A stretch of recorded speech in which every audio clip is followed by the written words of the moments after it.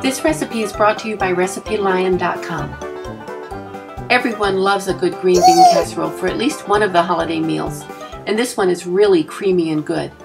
With only minimal ingredients, this is a really easy dish to make.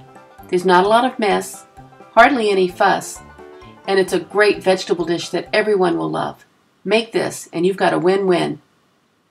For a homemade green bean casserole, you'll need 6 strips of bacon, 1/2 stick of butter, 1/2 cup of diced onions, fresh mushrooms, 2 cups of fresh green beans, 3 cups of chicken broth, a 10 3/4 ounce can of cream of mushroom soup, a 2.8 ounce can of fried onion rings, salt, pepper, and 1 cup of shredded cheddar jack cheese.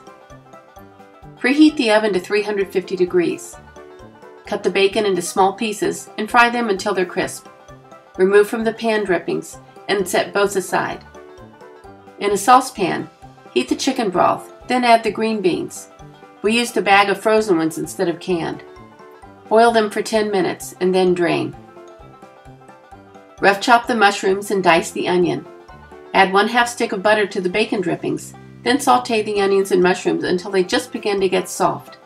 Add these to the cooked green beans. Next, add the bacon bits and the entire can of cream of mushroom soup. Hand crumble half of the French fried onions and add them to the green beans. Add the desired amount of salt and pepper. I just use a good sprinkling of each. Then stir to combine all the ingredients.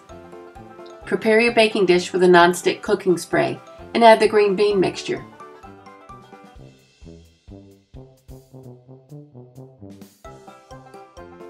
In a small bowl, crush the rest of the fried onion rings and mix them with the shredded cheese.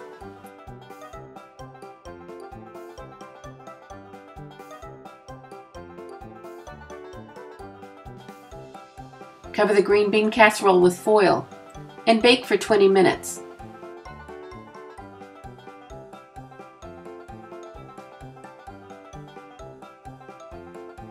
Remove the foil and cover with the fried onion rings and cheese mixture.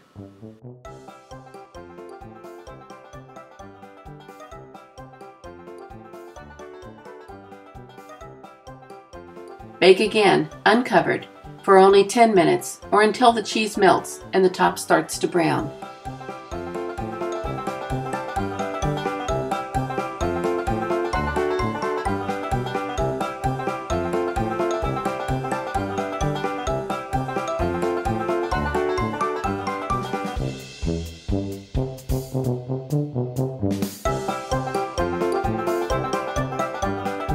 Thank you to RecipeLion.com for sponsoring this video. Please subscribe to the channel to get more great recipes.